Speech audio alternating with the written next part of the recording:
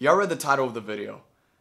I never thought this day would come, but it's safe to say that at this current point in time, the MCU is in shambles.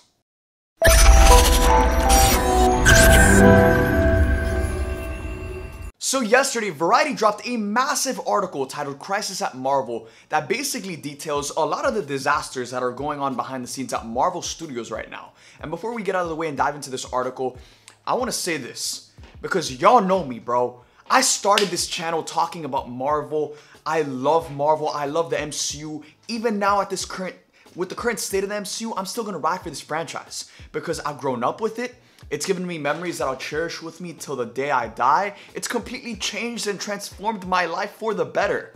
So everything I say in this video is straight up out of love because I love Marvel. I love the MCU. I always have and I always will.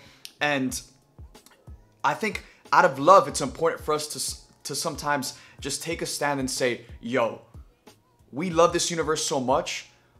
There has to be change in order for it to return back to what it once was, in order for it to uphold the standard that us as fans are used to getting with every single one of their projects.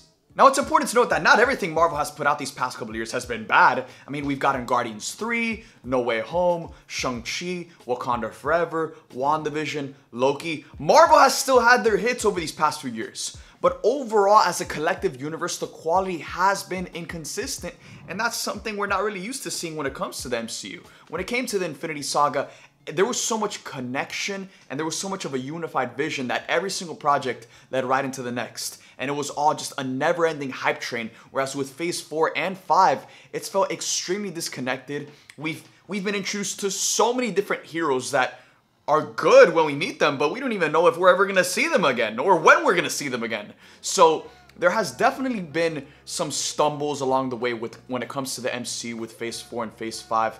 But as Charles Xavier once said, just because someone stumbles and loses their way doesn't mean they're lost forever. And it's important that us as fans voice our criticisms, voice the way we feel about the current MCU in order for Marvel to make the necessary changes to pioneer us in the right direction. Because if we sat here and just praised everything and everything is perfect all the time, then guess what? Marvel's just going to continue to keep doing what they've been doing. Continue to put out 6-episode Disney Plus shows that feel extremely rushed, that are just...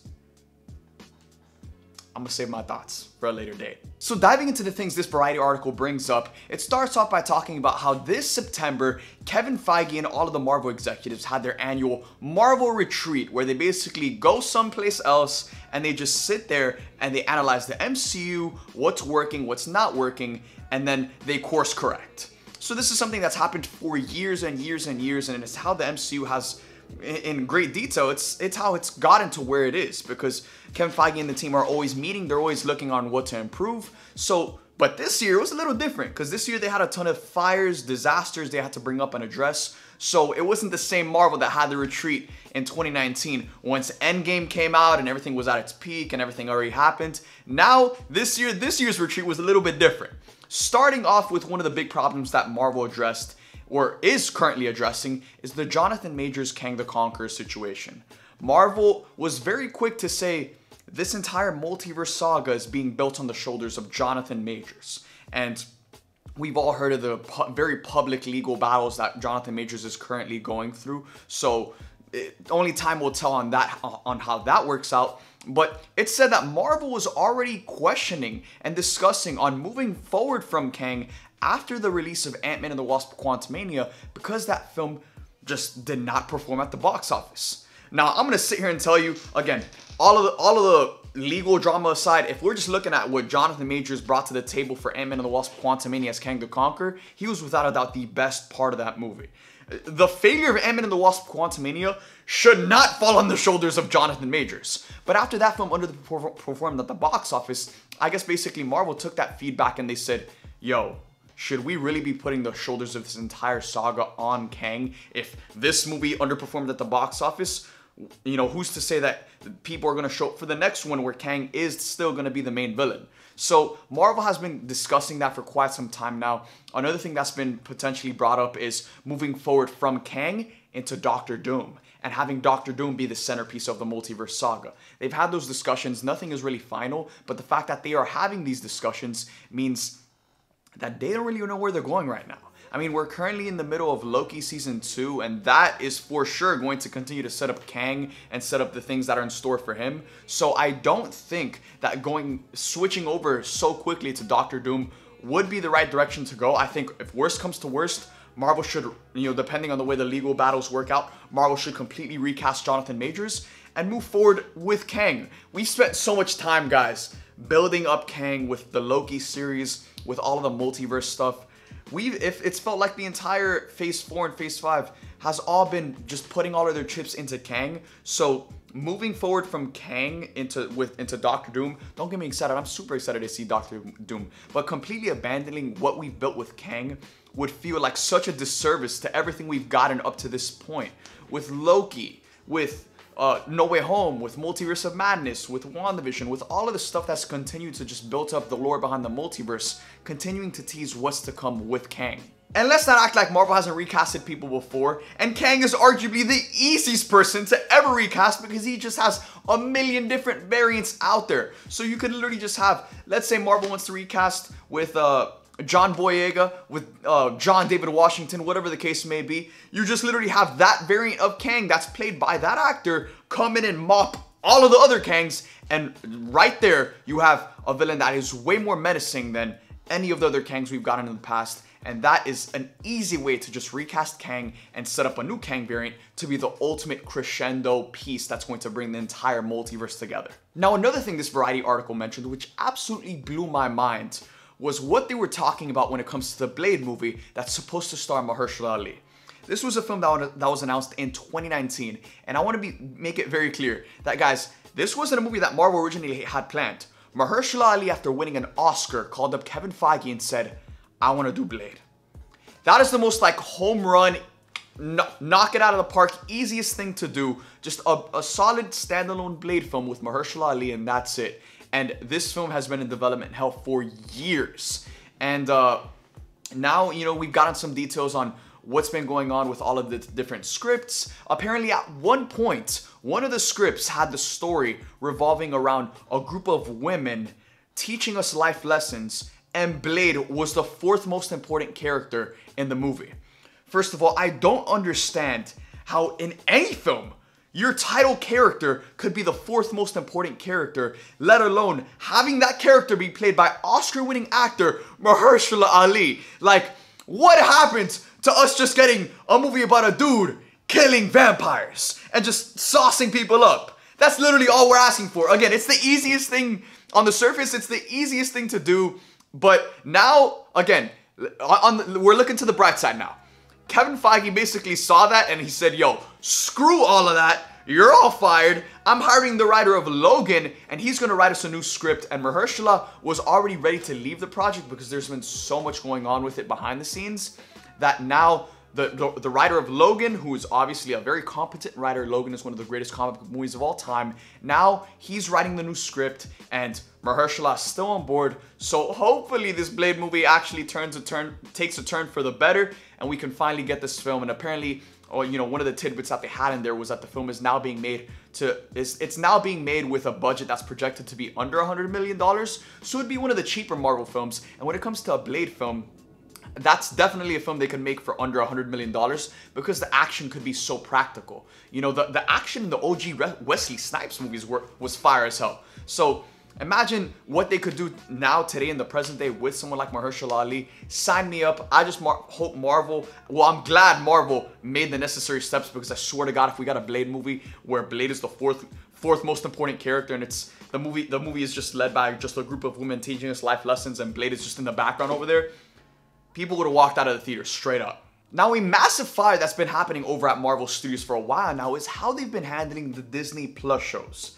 This has been a completely new territory for Marvel when it comes to Phase 4 and Phase 5 because they didn't need to worry about no Disney Plus shows when it came to the Infinity Saga.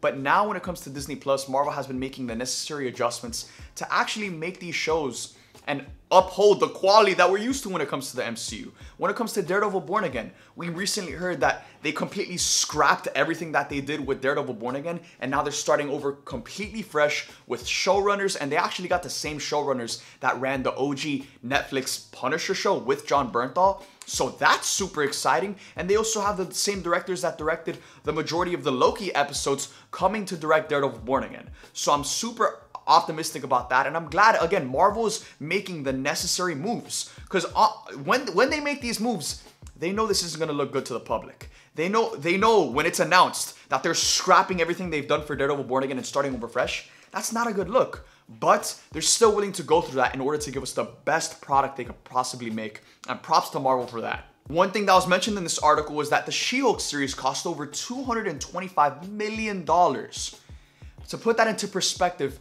that's more expensive than the budget for the first Avengers movie. Don't know how that's possible, but I digress. Now guys, I highly recommend you guys go and check out this article and read it for yourself. I'm going to link it in the description below because there's just a lot to dive in there. But the biggest thing by far in this entire article is that Marvel has been discussing plans to revive Robert Downey Jr. and Scarlett Johansson as Tony Stark and Black Widow, and bringing back the original Avengers for a new Avengers movie. Now, there are multiple ways you can look at this. When I hear the word reviving Tony Stark and reviving Black Widow, to me, that sounds like they're actually reviving the characters that made those amazing sacrifices that made Avengers Endgame so special. And the thought of that is insane, because it would completely take away what made Endgame so special. Tony Stark's death, Tony Stark's funeral, Natasha's sacrifice for the Soul Stone. That is what made Endgame so special, and if they revive these characters, it completely takes away all of that. Now, that is completely different than Tony Stark and Black Widow appearing as variants of themselves in Secret Wars. We all expected that. We all expect that's what Secret Wars is going to be. It's going to be a ton of variants of different Marvel characters we all know and love, that we all grew up with, coming together and interacting with other variants. Seeing Tobey Maguire's Spider-Man interact with Hugh Jackman's Wolverine, interacting with Robert Downey Jr.'s Iron Man. Now, it's not going to be the same Iron Man that we know from Endgame, but it's going to be a different variant. And that would still be pretty damn epic, and that's what we all expect out of Secret Wars. But that is not what this article sounds like it's referring to. This article is saying it's reviving Tony Stark and Black Widow, and to me, when I hear that, not once for a second did I ever hear anyone saying that Marvel's reviving Hugh Jackman's Wolverine. No, because this Wolverine we're seeing in Deadpool 3 is just a different variant, or he's coming from a different point in time. But at no point was anyone saying, oh, Marvel's reviving Hugh Jackman's Wolverine, because they've said it multiple times that the Wolverine in Logan is completely separate from the Wolverine we're going to see in Deadpool 3.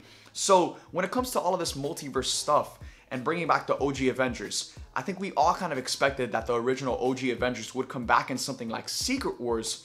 But when I hear the term reviving Tony Stark and reviving Black Widow, to me, one, there's no longevity in that, because these characters and these actors have already dedicated over a decade of their lives to these roles. And realistically speaking, Robert Downey Jr., Chris Evans, Scarlett Johansson, and the OG gang, they're not going to come back and just reprise these roles consistently the way they used to in the Infinity Saga that revolved completely around them. They've already said goodbye to their characters. They've already had that moment that where we sat down during the credits of Endgame and we saw all of their signatures, and that was their goodbye wave to the audience. They've already had that moment, so there's no way in hell that they would come back consistently. But even if they revive Tony Stark and Black Widow for a new Avengers movie, to me that takes away a lot of what made Endgame so special, which is the fact that it was the Endgame. It was us saying bye to the journey that we've been on for the past 10 years. To me, it's just a movie that screams desperation, because Marvel knows where they're at this point in time with the MCU. I'm sorry, a White Vision series isn't going to bring the MCU back to its glory days. We need superstars in the game. The X-Men are on the bench right now, and it's time to cue them in.